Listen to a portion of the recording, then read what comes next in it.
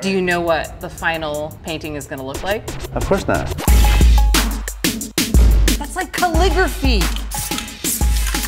I just got 90% cooler. Nope. Hello, this is Mary Doodles. This is Spotlight Studio, where we highlight unique and incredible artists and their amazing artwork. Today, I'm going to be meeting up with Man One. He's a LA graffiti artist. I'm excited for this.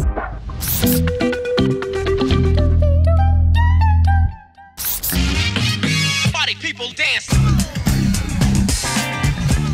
Hi, Man One. Yes? I'm Mary. Hey Mary, welcome to my studio. Nice to meet you. Whoa! Did you do all this? This is all mine. First time I did graffiti, I was probably about 16 years old. Yeah, no, I have stuff on here from all the way from the 90s to now. This is decades worth of work in here. What is this big thing? That's our little canvas for the day. Yeah? Yeah, that's what we're going to be working on. Yeah, we'll be doing that today. Yes! Let's do it.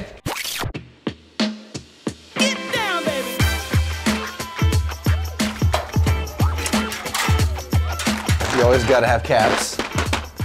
So I'm gonna use black as the background for this piece, and it'll make my colors pop. Do you know what the final painting is gonna look like? Of course not. I'm gonna reveal it to you as I reveal it to myself. I like your style. So what dimensions are we working with?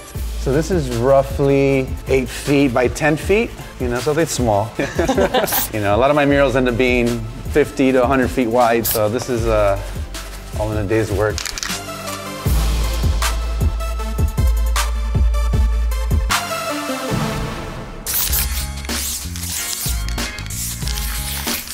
All right. That's like calligraphy. You're beautiful. Wow.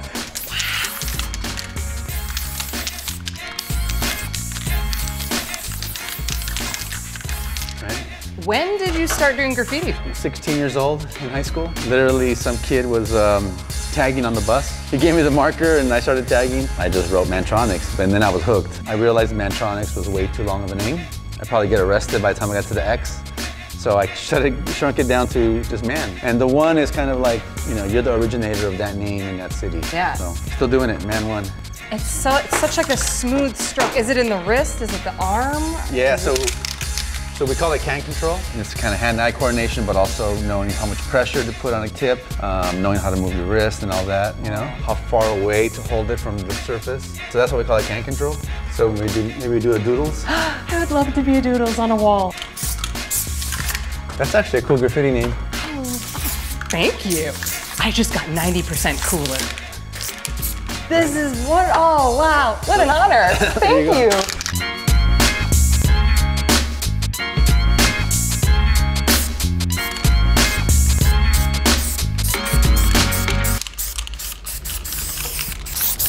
Mary. I'm ready, coach. Oh God, okay. Want to try this? Yes, I do. All right, but you want to do spray one way, stop, spray the other way, so you're overlapping. Okay. Right? Yeah.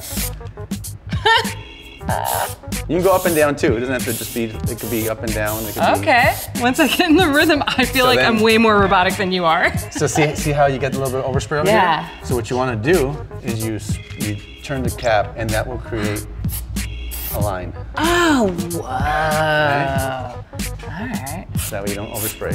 There you go. There's no mistakes in graffiti. There's no mistakes in graffiti. You can always fix it. Don't even worry about it. So this is an outline cap. Okay. And it provides a thinner line. You see that? Oh, I see. If you're not good at making decisions, you won't be good at graffiti.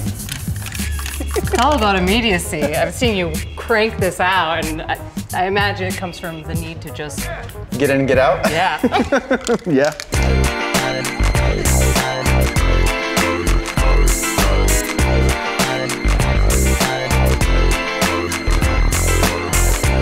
So what is it about your style that makes it unique? Instead of working with outlines, for example, on faces, I'll do a lot of the color, working with shapes and design to create something three-dimensional. You know, the old school way of doing characters would be like, you outline it, color it in kind of a flesh color, but I like to do mine very colorful, kind of surreal.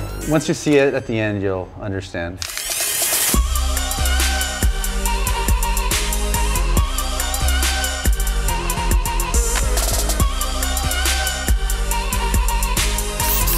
So for anybody who is feeling inspired to pick up some spray paint and make their own art, do you have any tips for starters? Get yourself a panel, right? Like a 4x8 wooden panel. Okay. To start. You know, your first dozen cans, you're probably gonna kill them on some wall or something, right? So just get a panel, paint it white, get yourself some good spray cans and some good tips and nozzles, a bunch of different kinds, and then just start testing. Start using the different caps on the different cans and see which ones you like. But do it on a panel because you can paint, and then once it dries, you don't like it, you paint over it, right? Okay. And then once you feel, okay, this is good, I kind of got the hang of it, then, you know, you can start doing canvases, you can start doing walls, you know, vehicles, whatever, Awesome. whatever you want to do.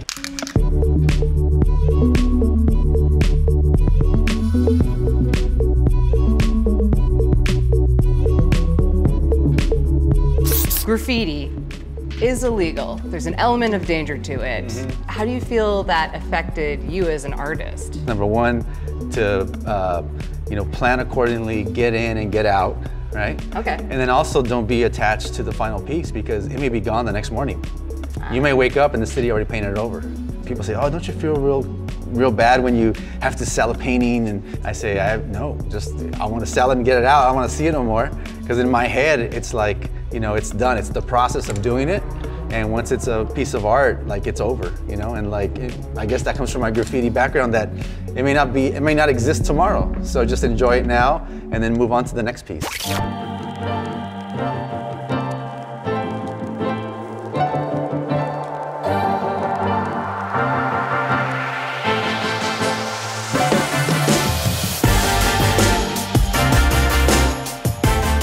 Done. Yeah? What do you think? It's beautiful. Awesome. This has been so fun to just watch it come to life and watch you play. Thank you. Thank you.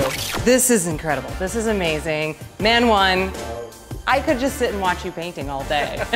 This has been an honor and a treat. For sure. Thank you. I learned how to make graffiti today. I feel like I'm ready to hit the streets. Thank you very much for watching. This has been Spotlight Studio. I'm Mary Doodles. This is Man One. This is amazing. And so are you.